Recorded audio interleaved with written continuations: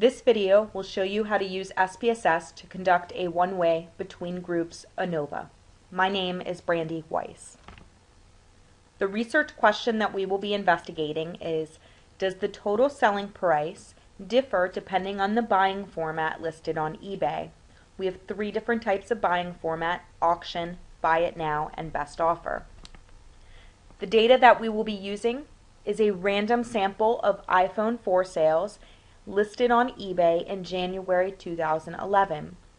In January 2011, the iPhone was only available on the AT&T network, and so these phones are restricted to legal sales on the AT&T network, no unlocked phones, no jailbroken phones. This is a random sample of 56 sales that were listed on eBay during that time frame. The independent variable is the buying format. It has three different levels: the auction, the buy it now, and best offer, or three different groups. The dependent variable is the total selling price. That is the sale price of the phone plus the shipping and handling combined together.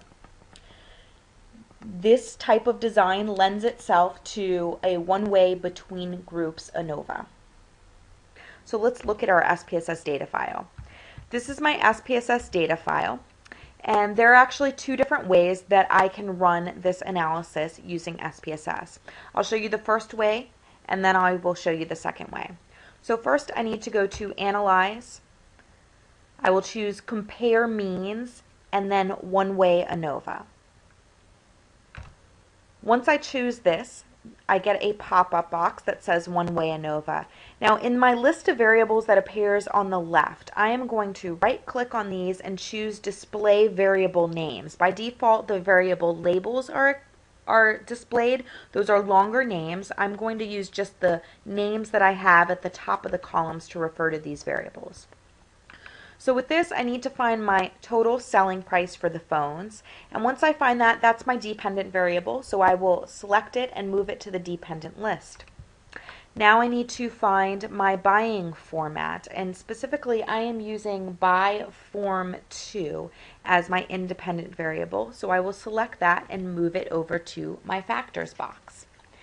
After that, there are a few options I want to select. So I'm going to click on the Options button, and this displays another pop-up screen. And under here I have several options. I like to click the box next to Descriptive. That means I will get my descriptive statistics with my sample sizes, means, standard deviations for each of my groups. I also like to check the box that is next to Homogeneity of Variance test. This will give me Levine's test to test that homogeneity of variance assumption that's needed in order to conduct this test. And then finally, a couple options in case my homogeneity of variance assumption is not met. I can select the Brown, Forsythe, and Welch tests and look at those if my homogeneity of variance assumption is not met. So those are options too. You don't have to select those, but I'll go ahead and select them at this time. After that, I will click on Continue and then click OK. And this is the output that I end up getting. The first piece of output that I get is this Descriptives box.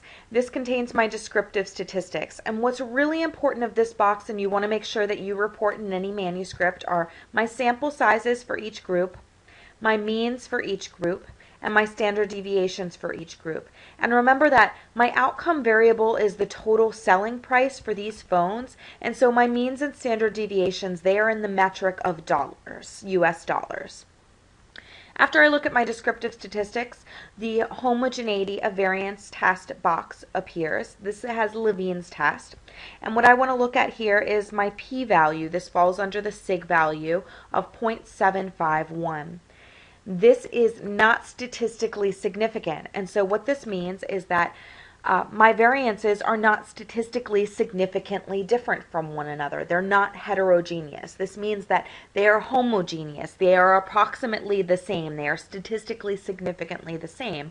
So in this case, my homogeneity of variance assumption has been met. After that, I find where the answer to my actual research question, and it's in this ANOVA table.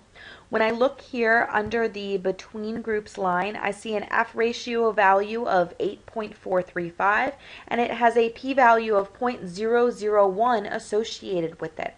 This is less than my alpha value of 0.05, and that means I have a statistically significant result. What this tells me is that the difference between the average selling price, the total selling price of these phones, differs between at least two different buying formats. I don't know which two buying formats or which buying formats differ at this particular point in time. I need to conduct some type of follow-up test to answer that question, but I know the buying format differs between at least two.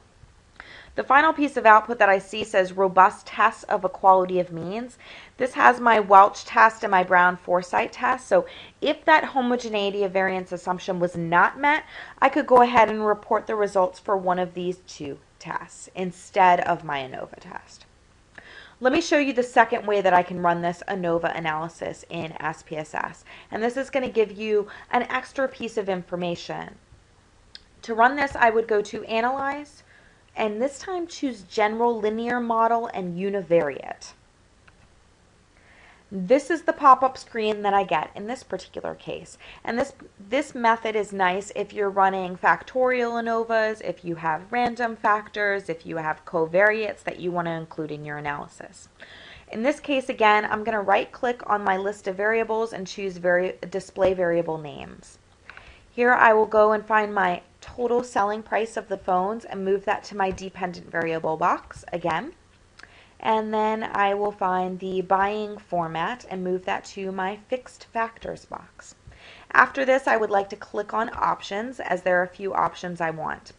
I like to display the descriptive statistics again for each of my groups separately. The homogeneity test box will give me Levene's test.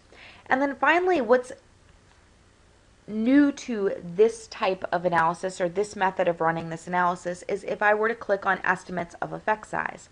This is going to provide you with the partial eta squared value in your SPSS output. And so this is the only way that I can get that partial eta squared estimate in my SPSS output. So I'll click on continue and OK.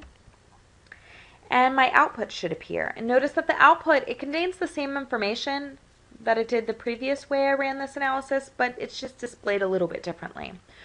So what I have in this output is my between subjects factors box. So this just contains my sample sizes for each of my groups. Below that is my descriptive statistics, and that's because I checked that box and asked for this. This contains mean, standard deviations, and sample sizes for each group. After that, I have Levene's test. This tests my homogeneity of variance assumption. And notice how the p-value of 0.751, that is the same p-value that I received earlier when I ran this analysis. So again, I conclude that my variances are equal. This assumption has been met. Finally, the test of between subjects effects, what this gives me is the overall ANOVA test. And so if I look at my independent variable, and I've called that by form 2, when I look across, notice that my F value of 8.435 is the same as it was before, and my p-value is 0.001. What's unique to this method of running the analysis is that I get this partial eta squared estimate of 0.241. So now that I know that at least the buying format between at least two of my groups is statistically significantly different, I need to figure out which groups are statistically significantly different from one another. And so the appropriate method of testing for this would be to use some type of post hoc test or planned comparison.